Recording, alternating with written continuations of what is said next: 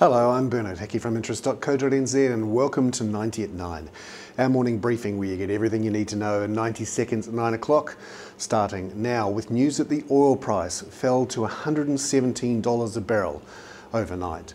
There was a slowdown in demand in the US and US inventories of crude oil rose quite significantly.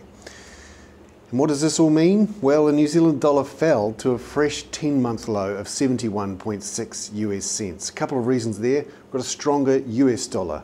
Seems to be a close relationship between the oil price and the US dollar. When the oil price goes down, the US dollar goes up. When the US dollar goes up, the New Zealand dollar versus the US dollar obviously goes down. And there's a couple of reasons for that stronger US dollar, the oil price, but also the US markets rallied overnight. Cisco, the technology company, reported strong sales, and Microsoft apparently is thinking of buying back $20 billion worth of shares. So what does this all mean for the petrol price here?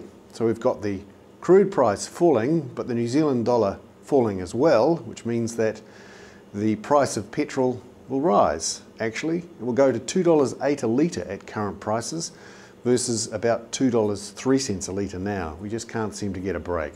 The currency has now fallen 9.4% since May. And this now raises the question, can we still afford these rate cuts the Reserve Bank has been talking about?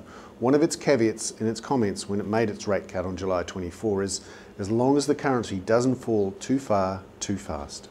I'm Bernard Hickey, that was 90 seconds at 9 o'clock on interest.co.nz.